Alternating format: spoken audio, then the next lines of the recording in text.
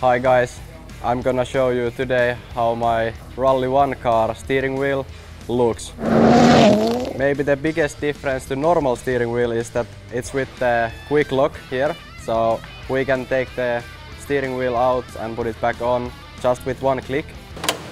It's really easy, and actually in case of accident or something like this, it's also for the safety to get out from the car easier if you are injured or something like this. Actually, it's quite basic steering wheel. All these buttons connect to the car with the cable, and you can see here is like washer for the windscreen, wiper. I can choose different modes.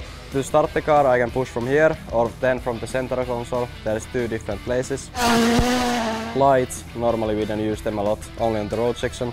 Then there is engine mode, I can change different modes, hybrid modes, of course indicators on both sides.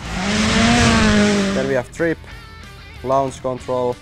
Here I can press and see the tire pressures on my screen. It will change actually my screen and show the tire pressures. Then this is maybe the most important one.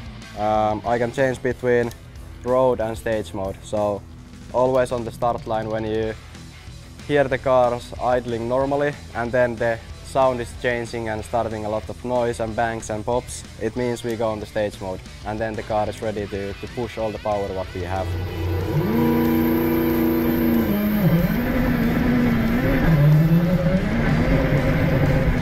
This is also for the wipers. It's a bit quicker and easier to use than a button.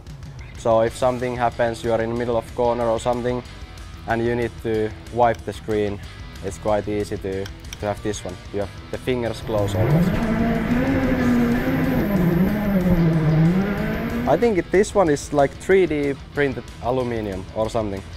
It's quite light and super cool looking. It's quite high-tech stuff, so it's a nice one and works quite well.